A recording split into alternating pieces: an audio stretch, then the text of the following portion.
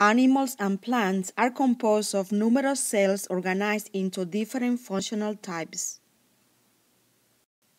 Each cell has thousands of proteins acting as catalysts. Those proteins are called enzymes. Not all catalysts are proteins. Some are also small molecules of RNA.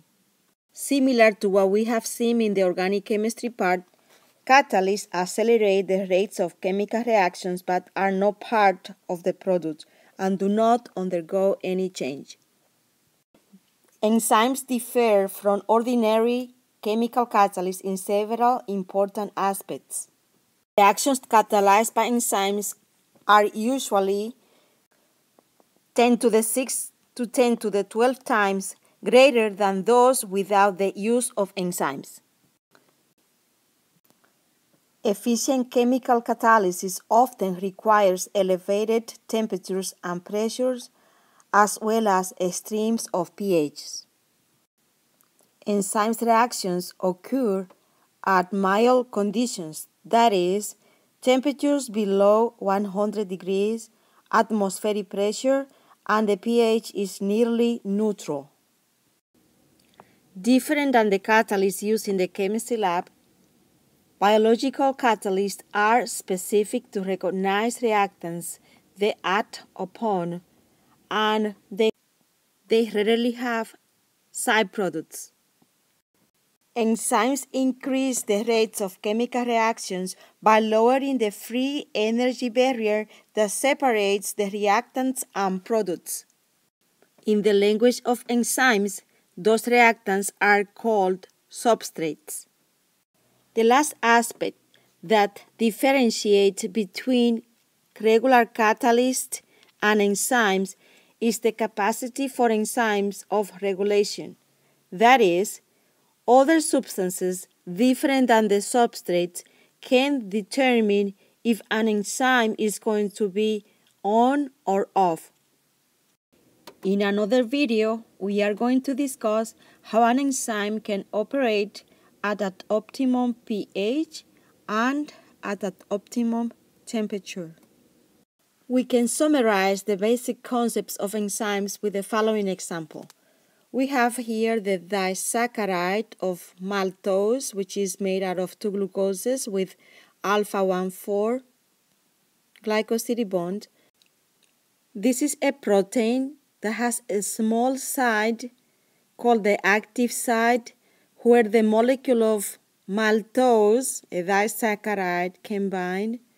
They are going to form a complex that will be lowering the activation energy, and as a product we will obtain two glucoses.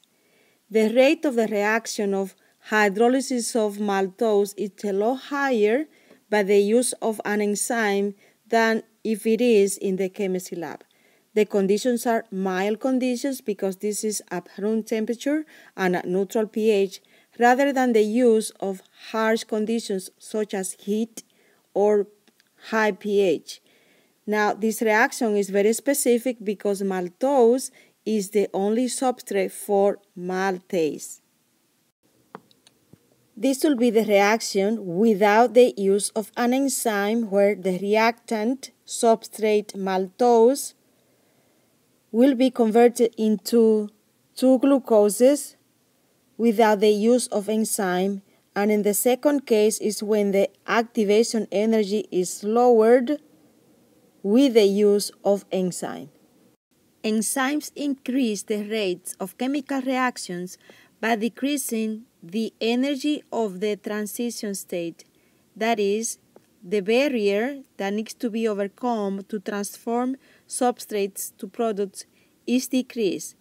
In the process, there is a formation of a complex between the enzyme and the substrate, which is called the ES complex.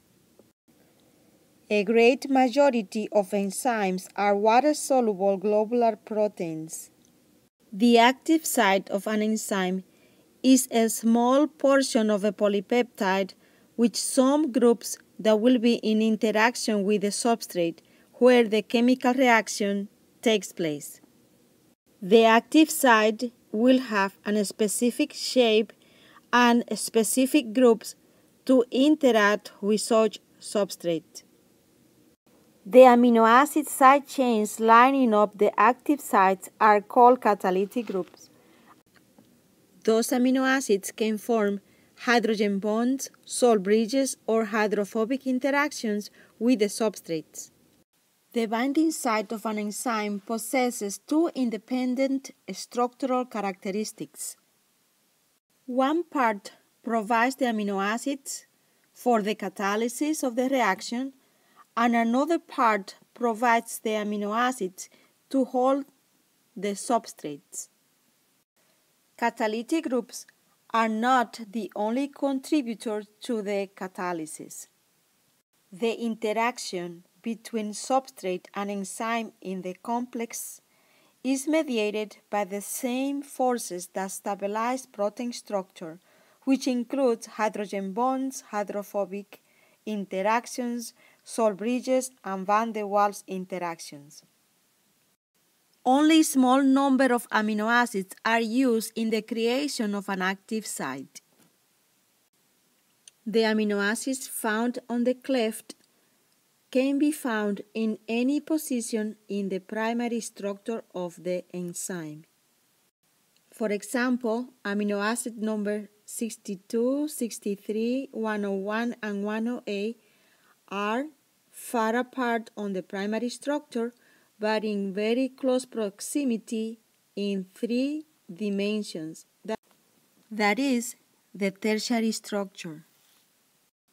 Many active sites of enzymes have the presence of cofactors for activity. Cofactors can be divided into two groups. The cofactor can be a metal with a plus charge, such as magnesium 2+, zinc 2+, copper 2+, iron 2+, iron 3+, or a small organic molecule. If the cofactor is a small organic molecule, it is called a coenzyme. An enzyme without the cofactor is called an apoenzyme, and this apoenzyme has not catalytic activity. It will not accelerate the rate of a reaction. An enzyme with its cofactor or apoenzyme with its cofactor is called a holoenzyme. The cofactor can be loosely bound or tightly bound. When the cofactor makes a covalent bond with the enzyme, is called a prosthetic group. We have seen prosthetic group in hemoglobin and myoglobin. The heme was making a covalent bond with the protein was also a prosthetic group. We need to revisit the most important properties of enzymes: catalytic power and specificity. Reactions catalyzed by enzymes are at least 1 million times faster than those that are without the enzymes. Even a simple reaction as dehydration of carbon dioxide in the blood requires the presence of an enzyme, and this reaction is 10 to the 7 times faster than without the enzyme. Proteases are enzymes that cleave peptide bonds. Even though the hydrolysis of a peptide bond is thermodynamically favored, this hydrolysis reaction is extremely slow. It will take years to cleave a peptide bond of a protein in the absence of an enzyme. The two resonance structures of the peptide bond give a double bond character between carbon-nitrogen and carbon-oxygen. At the same time, this gives a high stability that slows down the rate of hydrolysis of the peptide bond. In the presence of an enzyme, a reaction that can take place in years will take place in minutes or in seconds. Enzymes are exclusive or specific to their substrates they will bind in their active sites. In our example, we say maltase was the enzyme binding maltose to hydrolyze maltose to produce 2-glucoses. Maltase is exclusive to maltose and it will not hydrolyze lactose. Lactase, which is the enzyme that does the hydrolysis of lactose, will not hydrolyze maltose. It is important the recognition of what is the glycosidic bond in order to get the hydrolysis. This is a good example of the specificity of the active sites of enzymes. We have two different enzymes, trypsin and thrombin. These are both proteases.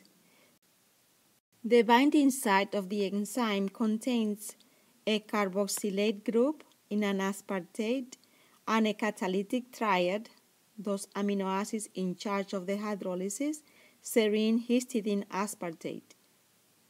There will be the formation of a salt bridge between the carboxylate group and the positively charged amino acid lysine or arginine.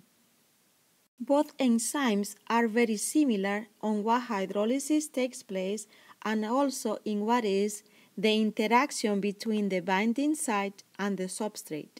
However, thrombin is more specific because will only hydrolyze when the arginine amino acid is neighbored to the glycine amino acid, which is recognized as a small amino acid. Another good example to explain the specificity of enzymes is the protease chymotrypsin. This enzyme also contains the catalytic triad of a serine amino acid, histidine, and aspartate.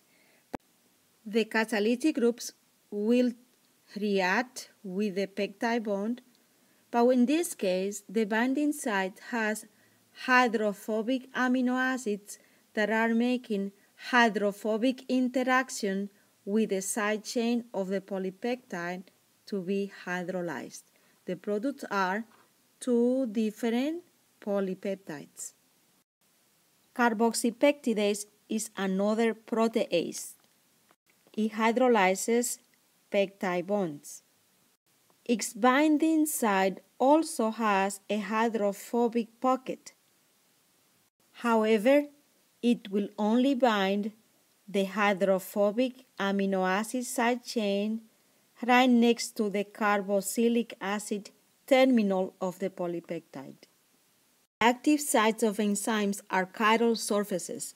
They will recognize one enantiomer and not the other.